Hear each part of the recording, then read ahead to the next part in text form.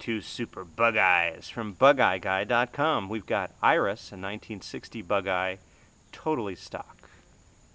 And Bugzilla, 1958 Bugeye, totally modified and custom.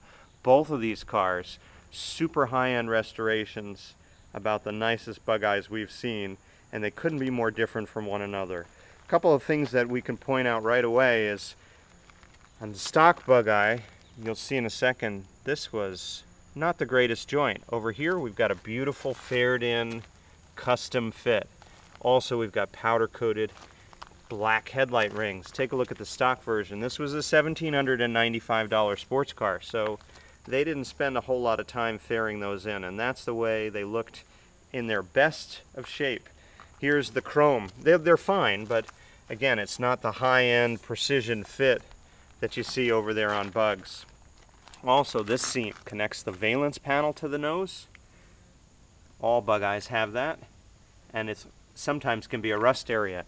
Take a look at the way they handled it on Bugs. Filled it in. And these filled-in areas are generally suspect on restorations, but not when they're high-end like this. This is just a fantastic job. You can see the metallic fleck in the paint. A very high-end paint job. Over here on Iris also, we've got beautiful restoration of the beading and all kinds of correct features that you often don't see on Bugeyes, even when they've been restored for big money.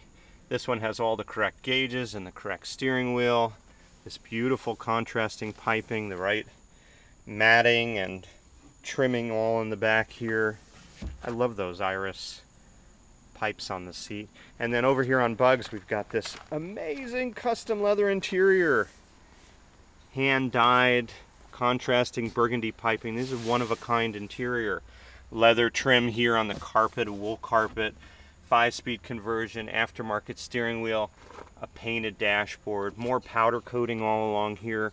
This would be the standard trim the way it was new. This vinyl covering to match the blue dash, and then aluminum on the combing all around the car. And over here on Bugs, you'll see that they really gave themselves permission to go far out. You see this black powder-coated trim, really a nice touch. You can also see kind of the aggressive stance that you get with these wider tires. And over here on Bugs, it's a little more petite. These are the correct and stock rear bumpers.